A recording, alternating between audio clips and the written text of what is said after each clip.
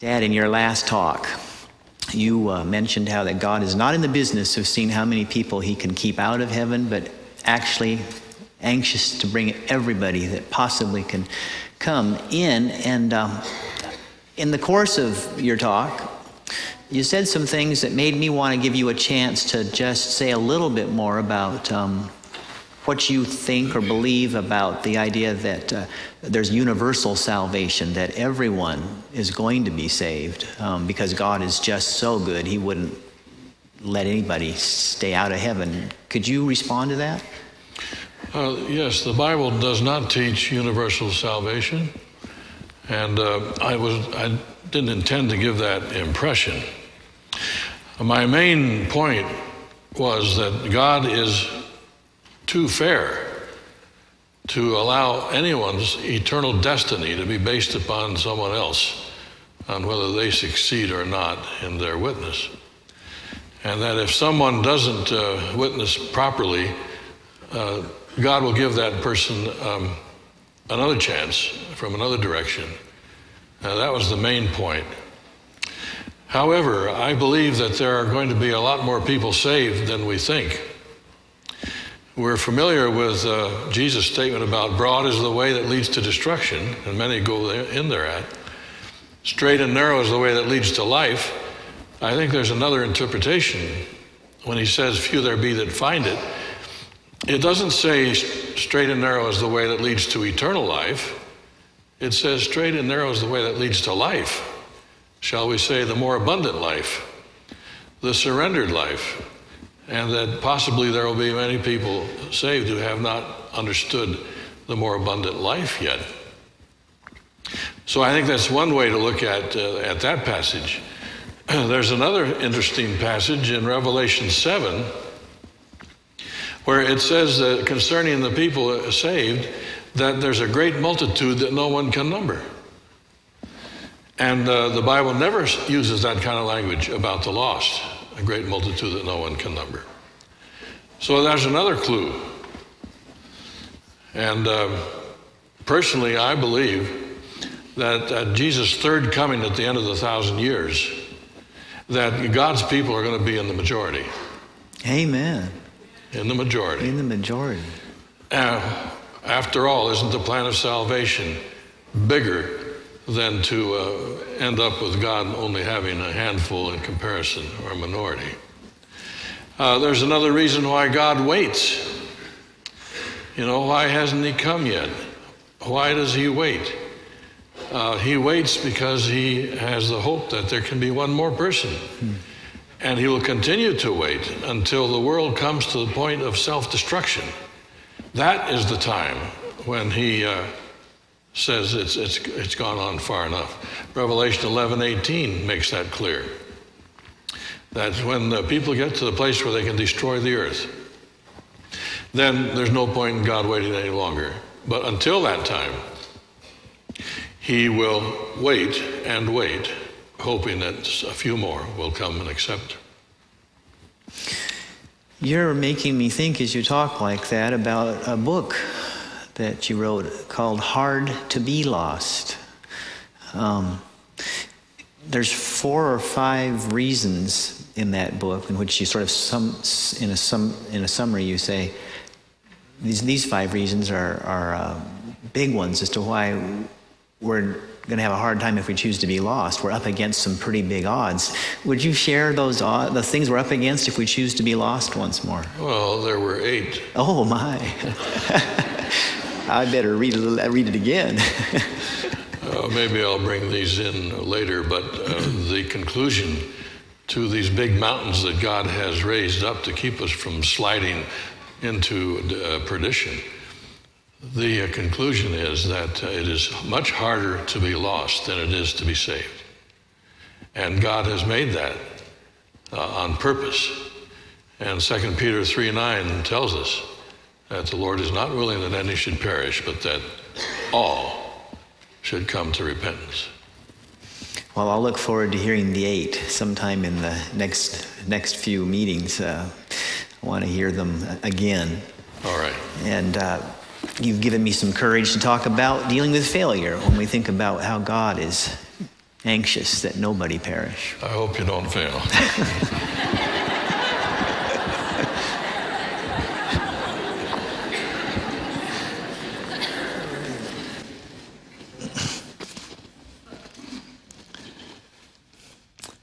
That was real encouraging.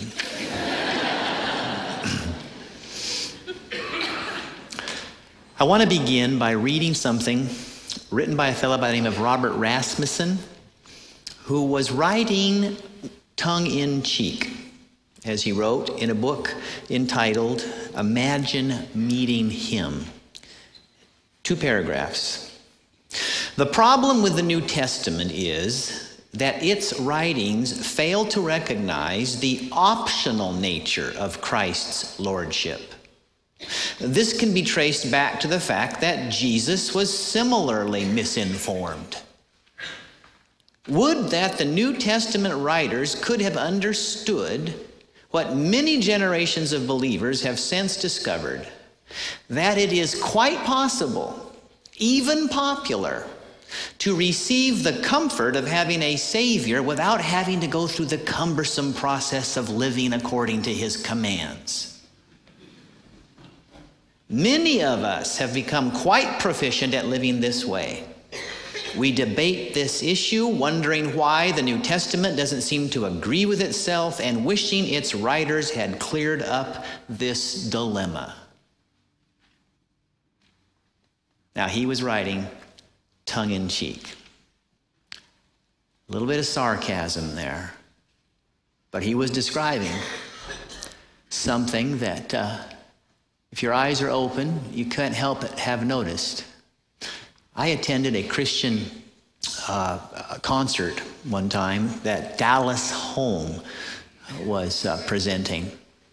And Dallas was, and still is, in fact, he gave a concert here at the college just a year or so ago that I attended. But I remember it was a concert I attended in Loveland, Colorado. And at that concert, many years ago, Dallas said something I've never forgotten. He said, you know, this is a great time to be a Christian. It's a wonderful time to be a Christian in the world's history, because he said, this time of Earth's history, we are in this position where we can have our cake and eat it too. He said, for example, there's probably a whole lot of you who are here tonight attending this concert where we are focusing on Jesus, who tomorrow night will be down at Mile High Stadium in Denver attending the Rolling Stones concert where they will be focusing on Satan. Isn't it wonderful, he said, that we can have it both ways and still call ourselves Christians? And once again, you see Dallas was speaking sarcastically. He said, I'll tell you something. I believe that when God says, be ye therefore perfect, even as your Father in heaven is perfect, he was meaning 100%. He wasn't talking about some kind of affair with the world. He said, you know, we seem to be living today as Christians as though, he said, let me ask you this, guys. He says, if you were engaged to be married and while you were on a trip, you found out your fiance was having an affair, when you came back, would you be anxious to marry that girl? He said, we seem to be operating under this idea that the bride of Christ, his church, is okay to have an affair with the world and that God's going to come back for a bride that's being unfaithful. He says, we better look at our Bibles once again, because there's something more waiting for us. I just shared Matthew 5:48 with you a moment ago. Be perfect as your Father in heaven is perfect. That is a sobering text. It's discouraging, actually. It would have been bad enough if he had just simply said, be ye therefore perfect. But he didn't stop there. He said, be ye therefore perfect, even as your Father in heaven is perfect. That's very perfect. 2 Corinthians 7:1 doesn't get any easier. Paul says, writing to the Corinthians, since we have these promises, dear friends, let us purify ourselves from everything that contaminates body and spirit, perfecting holiness out of reverence for God. That sounds like a big order, a very big order. It's intimidating. It's a mountain. And it's because there are numerous scriptures that have this same kind of thought. that we identify with Paul in Romans 7, who says, I do not understand what I do. For what I want to do, I do not do. But what I hate, I do. I know that nothing good lives in me, that is, in my sinful nature. For I have the desire to do what is good, but I cannot carry it out. For what I do is not the good I want to do, no. The evil I do not want to do is what I keep on doing. What a wretched man I am. Who will rescue me from this body of death?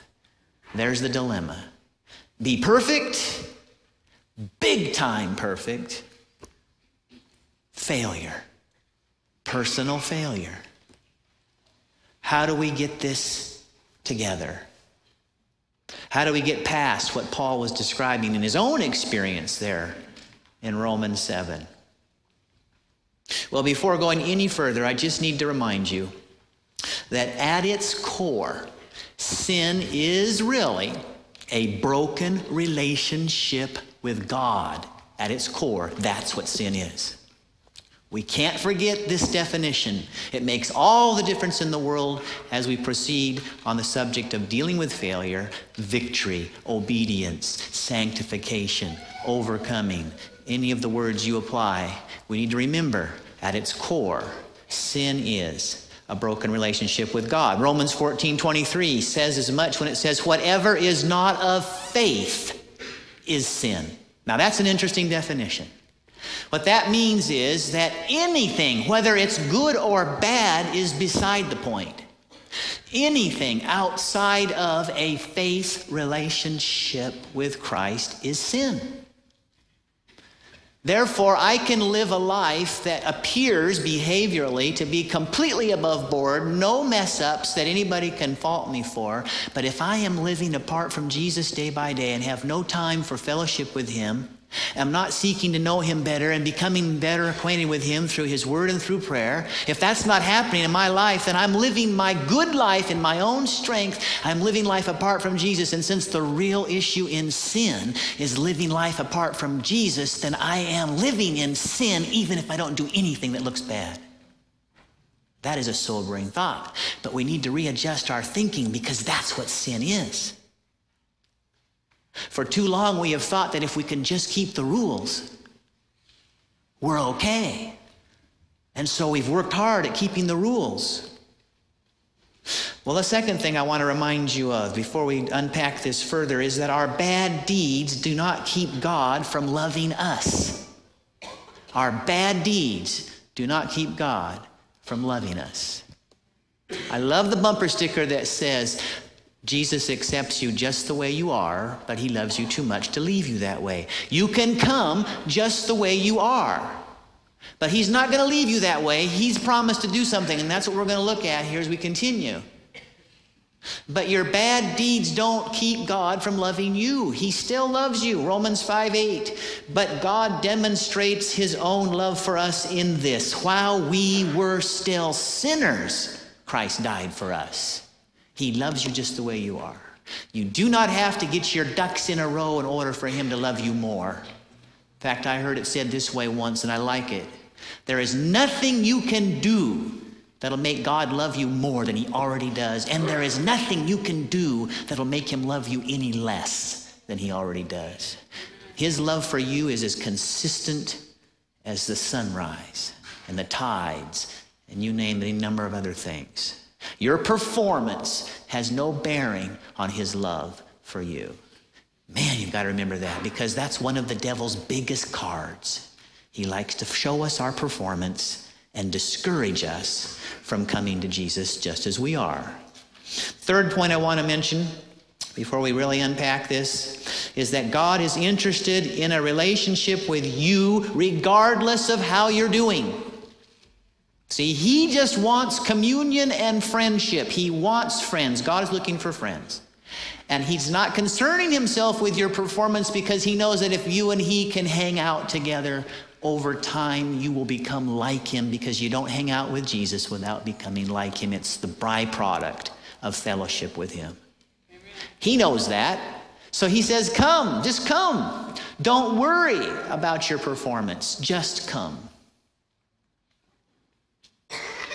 Matthew 11:28. Come to me, all you who are weary and burdened. I will give you rest. Come to me. I'll never forget a fellow that I talked to once. He came into a prayer meeting where I was conducting a prayer meeting, and he sat at the back. I'd never seen him before. After the meeting, he came to the front. He said, Pastor, would you pray for me? And I said, sure. He said, now? And I said, all right. He said, could we go into a side room? I said, okay. So we went into a side room.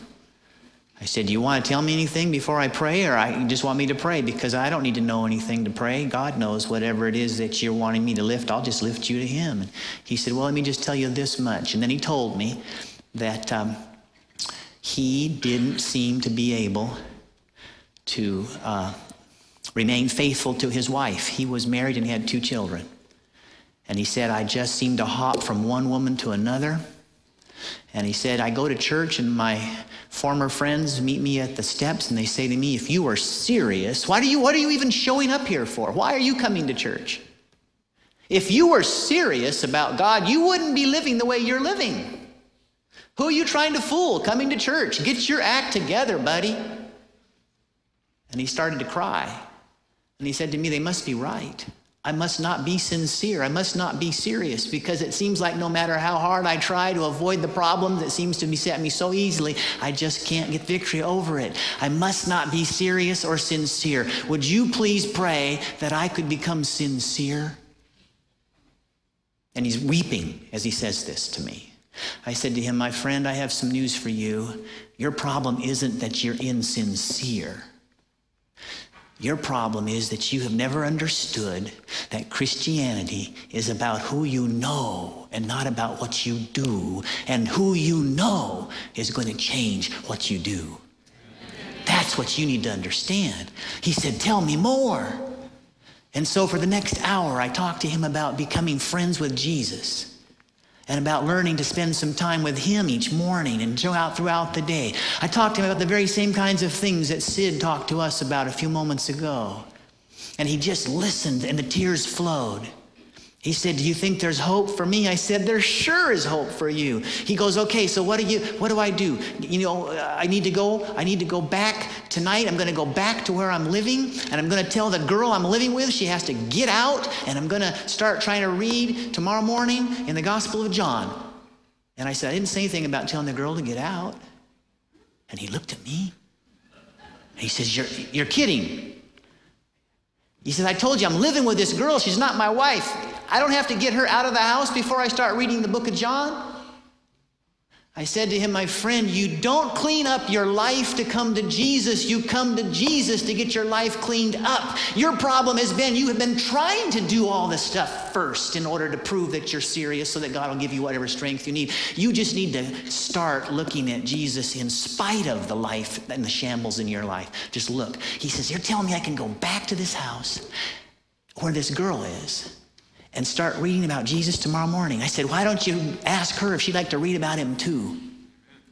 I said, you think Jesus is any less interested in her than he is in you? He said, wow, it's amazing.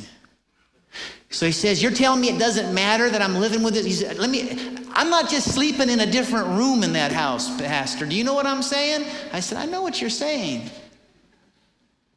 And he says, and you're telling me that it doesn't matter that I'm just living with this girl? I can see God. I said, I didn't tell you it doesn't matter. Don't misunderstand. I didn't say it didn't matter.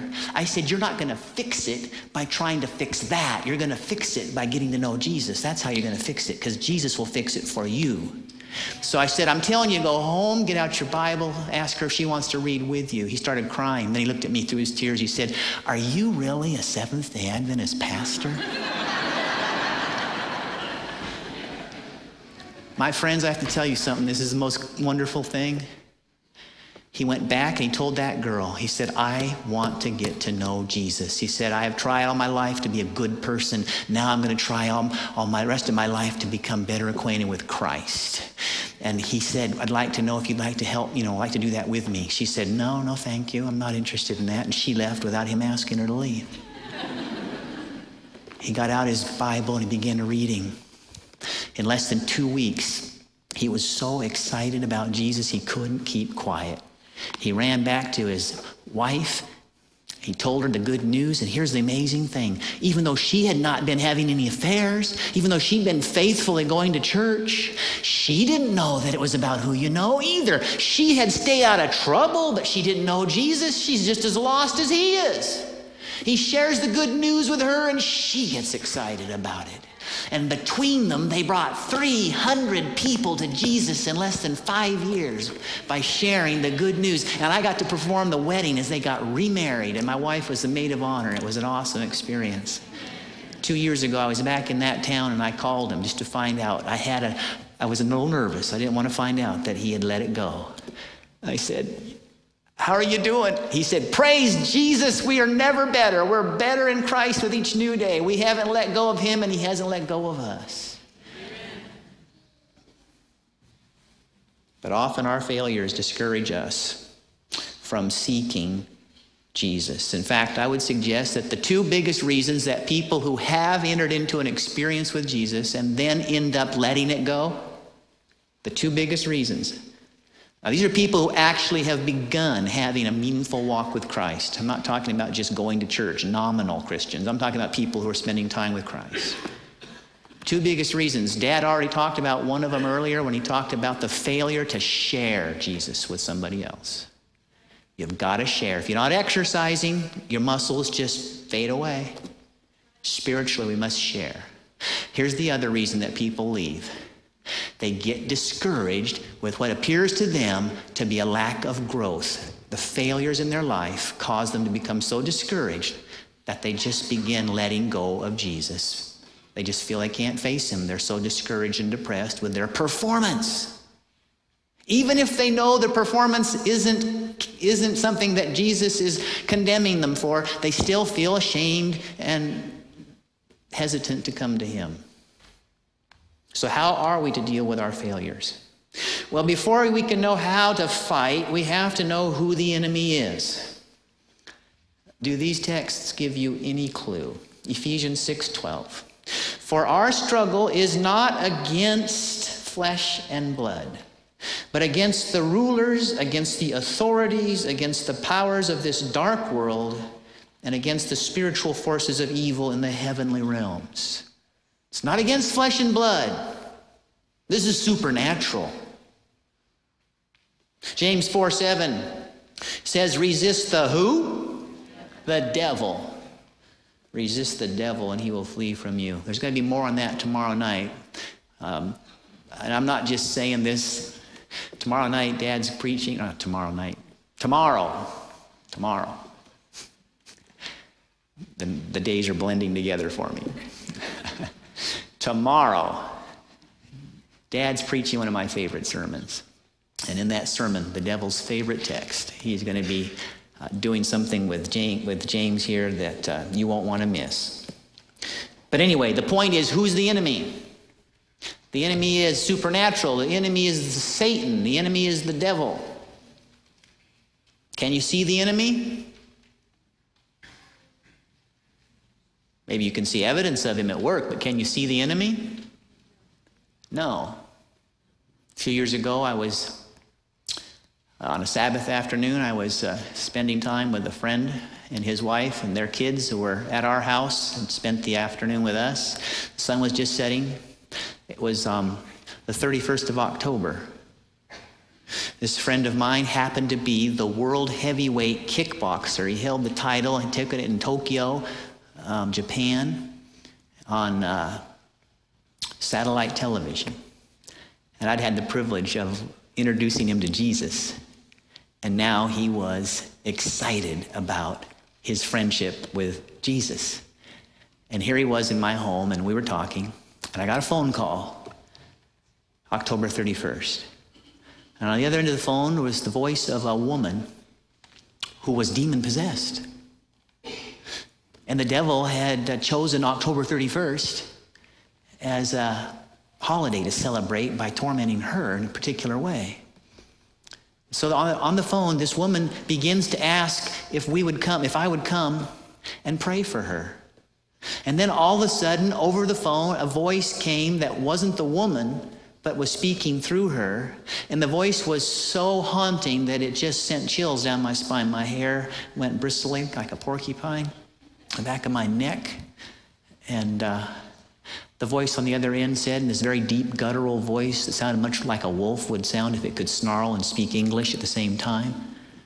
And the voice said, don't come. She belongs to me. She's mine. You can't have her. Don't pray for her. She belongs to me. Stay away. And then the phone hung up. Oh man, I had all this adrenaline just pumping through me. I thought, I sure picked the right vocation, didn't I? You're a preacher, you get to go meet the devil.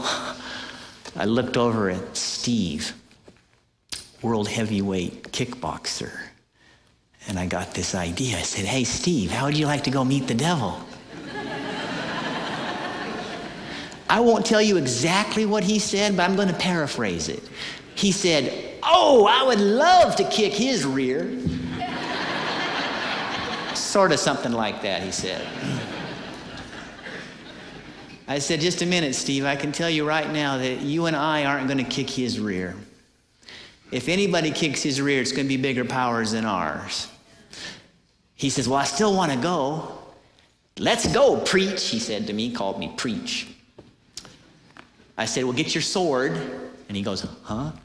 And I picked up my Bible. Oh, right on, Rev, he said. And he got his Bible. We went to the home. I'm not going to tell you all of the details of the story except to say that there came a point where we were seated. Steve was in a barrel chair. I was on the couch, and the woman was down on the other end of the couch. We had the lights on. And all of a sudden, she began to manifest. The demonic power was coming through her. And it was scary, I'll tell you that. But it wasn't scary when you realize that Jesus was bigger than the devil and he beat him a long time ago. We prayed, we sang, Jesus loves me, this I know, for the Bible tells me so. And we watched the enemy leave with his tail between his legs. Now, we didn't see him literally, but we heard the sound as he rushed away. He threw her to the floor and he left, snarling.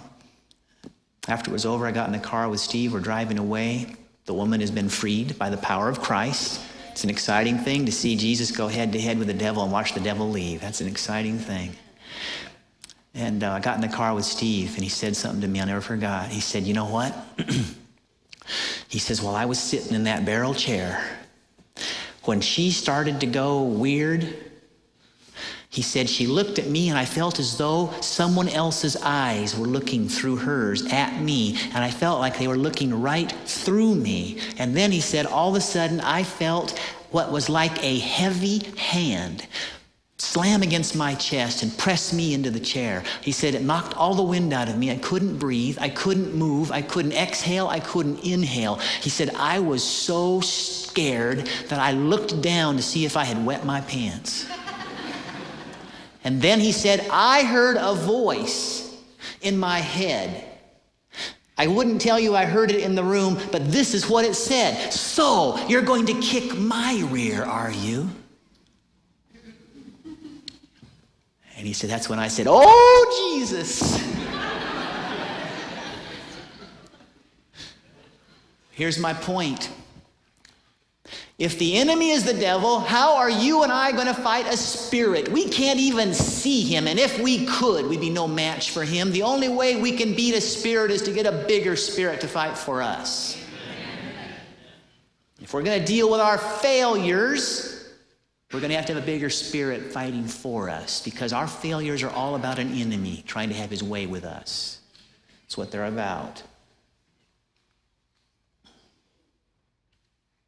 But some of us try to fight anyway. We say, we'll try harder, like Sid talked about. I'll just try harder. I'll grit my teeth. I'll clench my fists. I'll resolve. I'll think more positively. I'll possibility thinking that's what I've got to do. There must be something I can do.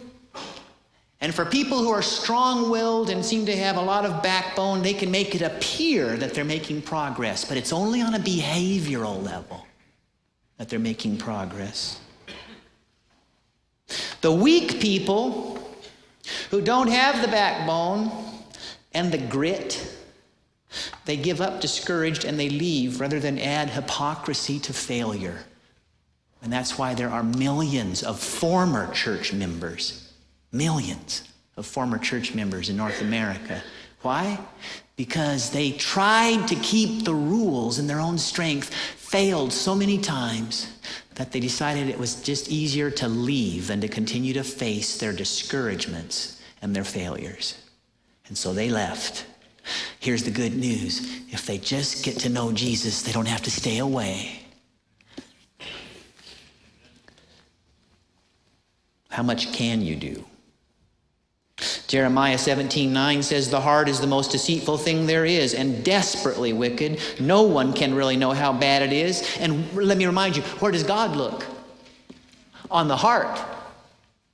Bible tells us that the heart is desperately wicked. We can't fix it, and that's where God looks. So we're in deep trouble. Isaiah 64:6 says, but we are all like an unclean thing, and all of our righteousness or righteous deeds are like filthy rags. We all fade like a leaf, and our iniquities like the wind have taken us away. All of us, even our good deeds, are filthy rags. Even the ones who look like they're staying out of trouble, the good livers,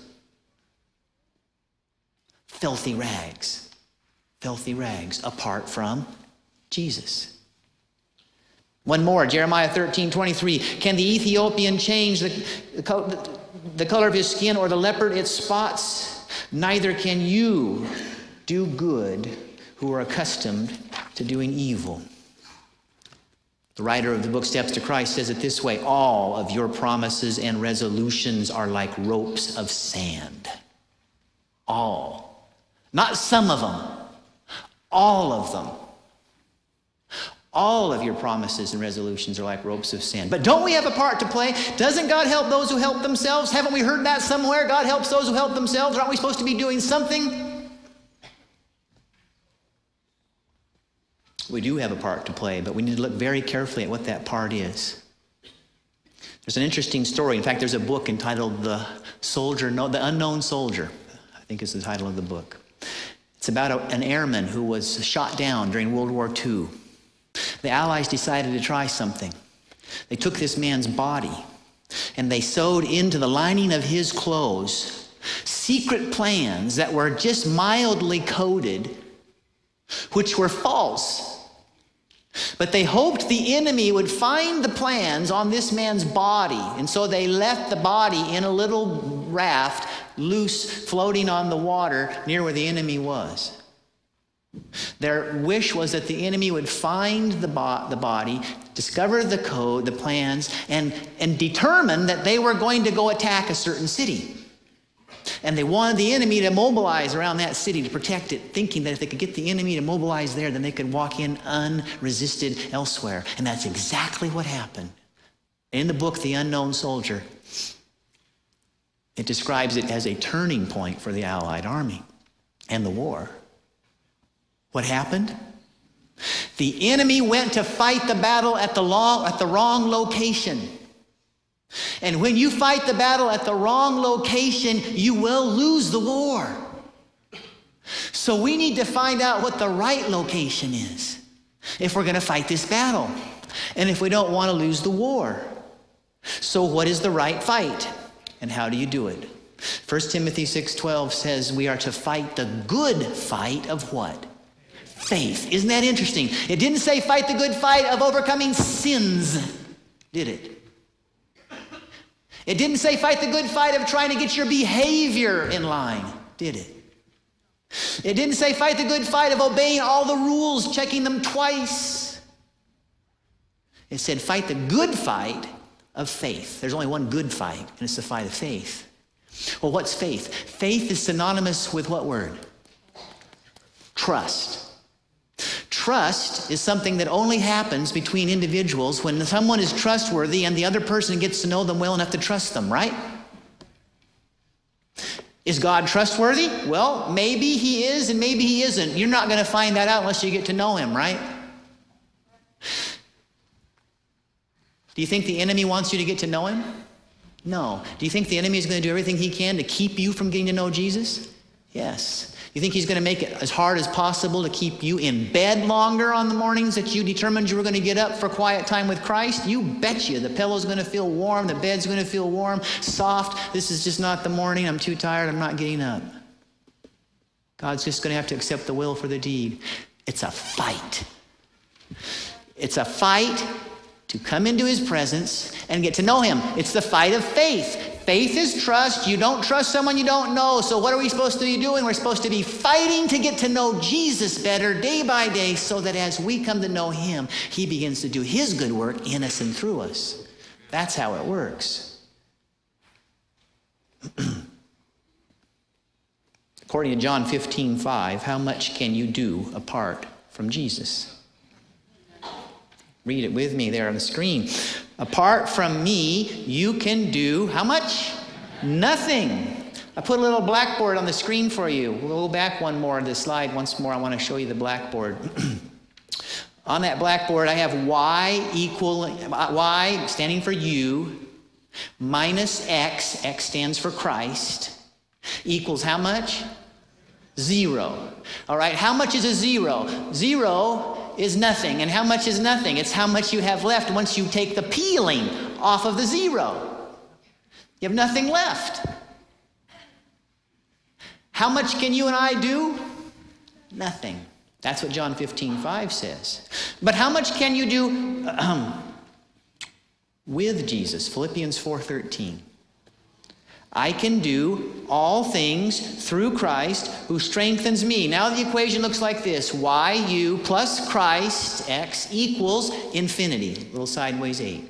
I can do all things. All right, now get this. If with Christ I can do all things, but without him I can do nothing, then who is responsible for whatever it is that's getting done? What is the difference between those two equations?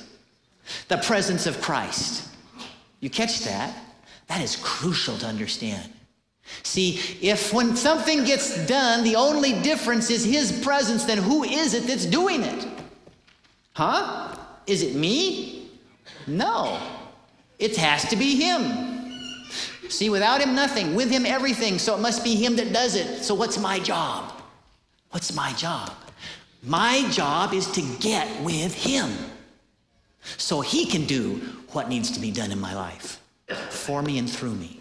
That's my job. That's the fight of faith. That's the fight of faith. It's the only thing left for me to do. Do you see how once again the relationship factor comes back into play? Once again it comes down to, as Sid said, he said, if I was just going to tell somebody one thing, I'd tell them one thing is needful, sitting at the feet of Jesus day by day, and he'll take care of you. He'll just carry you all the way through.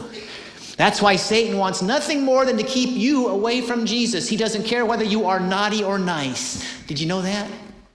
Satan doesn't care if you're naughty or nice. We used to think that it was Satan who just wanted to get us to do bad things. Satan is perfectly happy to have you do good things apart from Jesus. Because the people who seem to keep their lives out of trouble but don't have a relationship for Jesus are in some of the most dangerous position anybody could ever be in. Because they think they have a false security. They think they're okay with God. They forget that living life apart from Jesus is what sin really is. And so the devil will be more than happy for you to be good, be a good liver. He'd be more than happy for you to think that Christianity is about behavior instead of relationship. He'd be more than happy for you to work as hard as you can on keeping the rules instead of on getting to know the person, the Lord Jesus Christ. He doesn't care whether you're naughty or nice. He just cares that you don't have any time for Jesus. That's all he cares about. Just one thing. And all hell will conspire to keep you from communing and connecting with Jesus day by day. Because they know in hell that when you get that together, you've got it made. Why? Because you have bigger power fighting for you, living in you, transforming you. Satan knows, 2 Corinthians 3:18, that we with an unveiled face, beholding as in the mirror the glory of the Lord, are being transformed into the same image by the Spirit of the Lord. He knows if I look at Jesus, I will become like Jesus, and his Spirit is the one that'll make me that way. He knows that. So he doesn't want me looking at Jesus. That's why we call this series More About Jesus. We just want more of him. More and more of Jesus. That's the solution to the enemy's attacks. Beholding, we become changed. And it works both ways, you know. If I want to become like Jesus, where do I focus? On Jesus, right? But you know, for far too long, we have focused on our bad deeds because we've been trying to get rid of them. Oh, we say, I want to become like Christ. I want to have a Christ-like character. And so we begin working hard have pure thoughts and to overcome our tempers and to become more patient. We begin focusing on all of our errors and all of our problems. We say we're focusing on them because we want to be more like Christ. But where is our focus? It's on the very things we're trying to get rid of, which leads us to a very interesting dilemma. If beholding we become changed is a biblical principle, and if I am beholding my failures, I'm going to become more like my failures. It's a vicious circle. It's a vicious circle. Behaviorism is a vicious circle. You don't get out of it. Because the very thing you're trying to get rid of is the thing you become more like, because it's what's got your attention, even though it's all for the sake of Christ. That's right. The devil just doesn't want you to look straight on at Jesus. So he brings your failures up in front of you, tries to get you distracted. Chase the rabbits, chase the rabbits. Don't look at Jesus. In John 15, Jesus is almost ready to say goodbye. He's giving his farewell speech beside a grapevine. I want to read just 2 verses to refresh your memory. Abide in me, he says, as I abide in you. Just as the branch cannot bear fruit by itself unless it abides in the vine, neither can you unless you abide in me.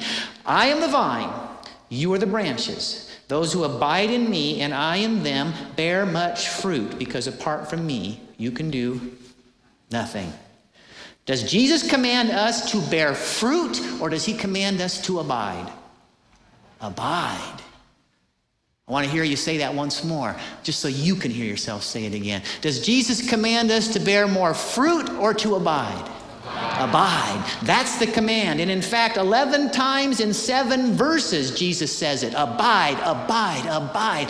If you abide in me and I abide in you, then you will bear much fruit. It's the fruit of abiding. Does a grapevine bear grapes in order to prove it's a grapevine? No. It bears grapes as a natural result of drawing in the nutrients, the water, the soil, the sun, clinging to the vine. It's a product of a connection. And a life like Christ is a product of a connection. So do you see what your part is and what his part is? If we remain connected to Jesus, who is the vine, what does he promise to do? Isaiah 59:19. When the enemy comes in like a flood, the Spirit of God will lift up a standard against him. Amen. Philippians 1:6. He who began a good work in you will bring it to completion by the day of Christ Jesus. Did he ask you to be a fruit inspector? Did he ask you to take your spiritual temperature day after day, try and check out how good you're doing?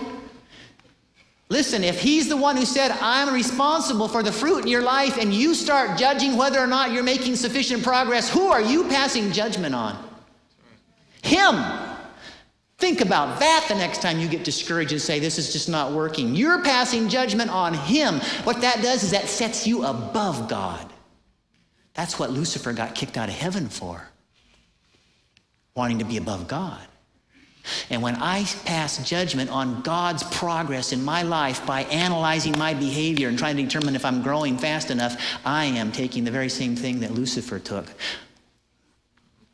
He started it. He'll finish it. It's not your problem. You just keep in touch with him. Is Jesus enough? Amen. Is Jesus enough? Do we really believe that?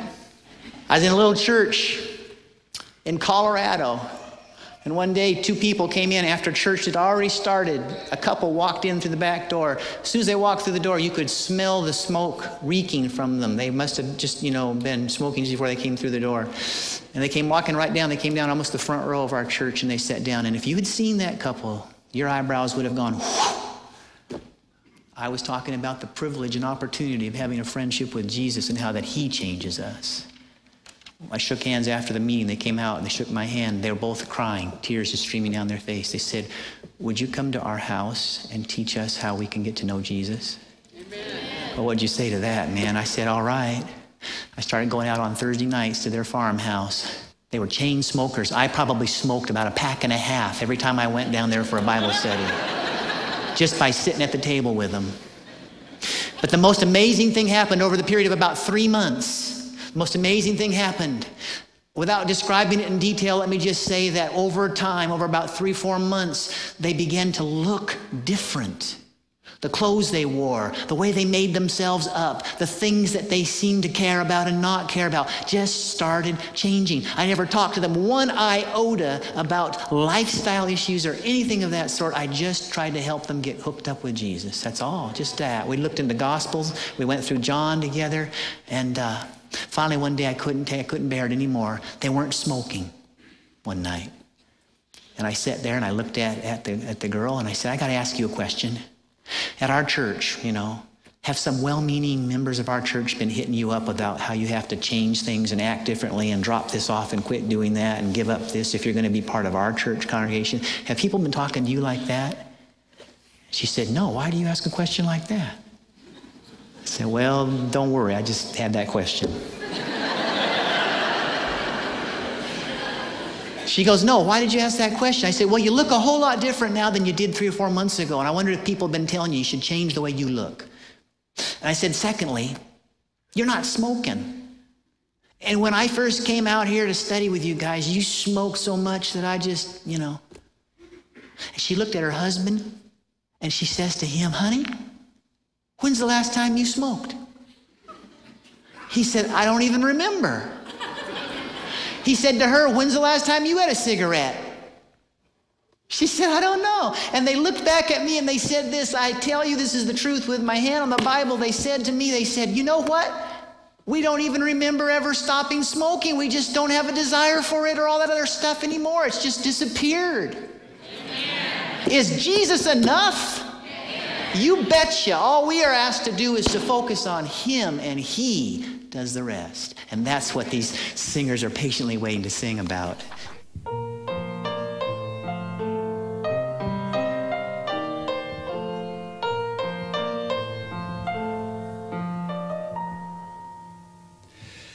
He who began a good work in you,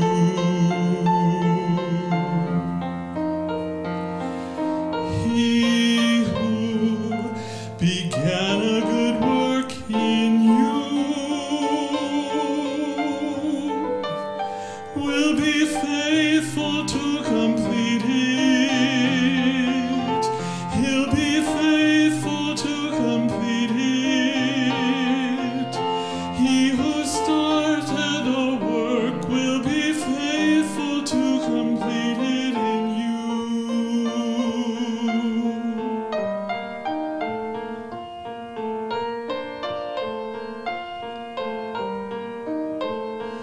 If the struggle you're facing is slowly replacing your hope with despair, or the process is long and you're losing your song in the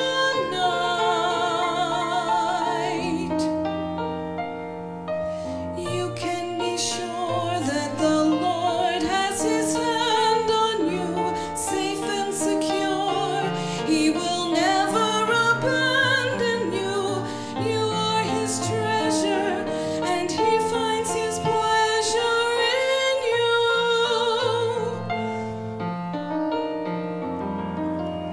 He who began a good work in you,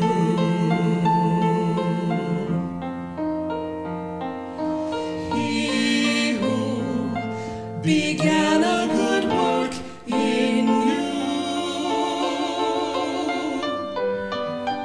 will be faithful to complete it. He'll be faithful to complete it. He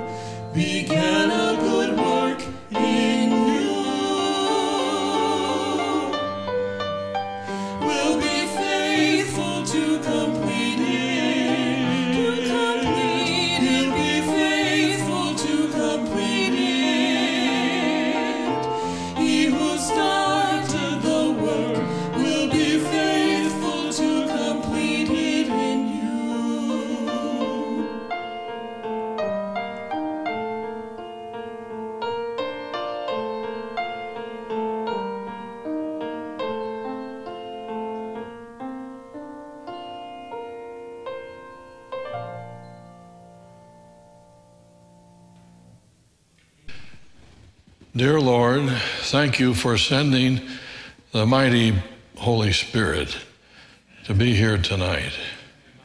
Thank you for the blessed anointing. And help us to remember what we have heard and to be engaged in the good fight of faith. We pray in Jesus' name. Amen.